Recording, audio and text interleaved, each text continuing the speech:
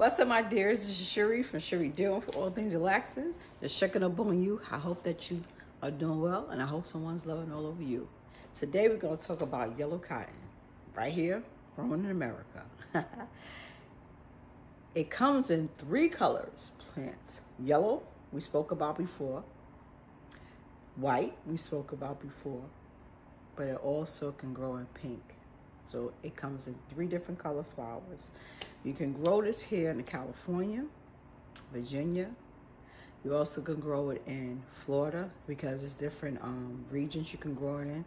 The 9 and 11th region, which is in Florida, and it has different names for them. I cannot pronounce them, but I will be leaving that information at the bottom in the description below if you want to know exactly what particular yellow cotton flower grows in particular areas.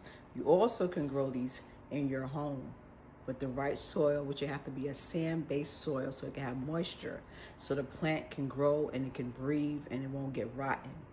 And remember I told you about the drip method. You can buy yourself the thing that you put inside your plant, and it can drip the amount of water that the plant needs to be fed. And they also have food that you can feed the plant with as well. Make sure that the soil is rich and in fiber, and you can grow this plant in your house. Now, if you're a person that got a little bit of land and you want to grow this plant, you can also get yourself a greenhouse. You can go to Amazon.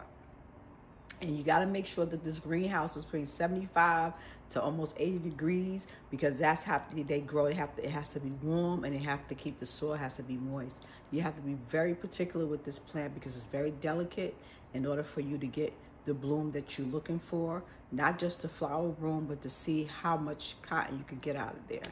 Now, you also don't have to dye this cotton also.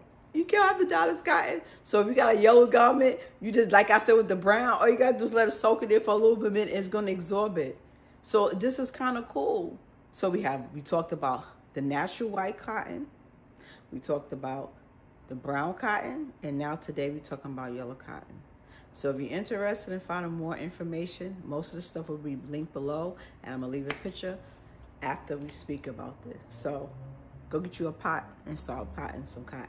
So y'all take care. God bless you all. Go to John 14:27. Yahshua left you some of that good stuff. Seek first the kingdom of God and all his righteousness. Study your Bible. Seek wise counsel. And also have a study group. Get a potluck going on. And start praying to the Heavenly Father. Bye, guys. Peace out.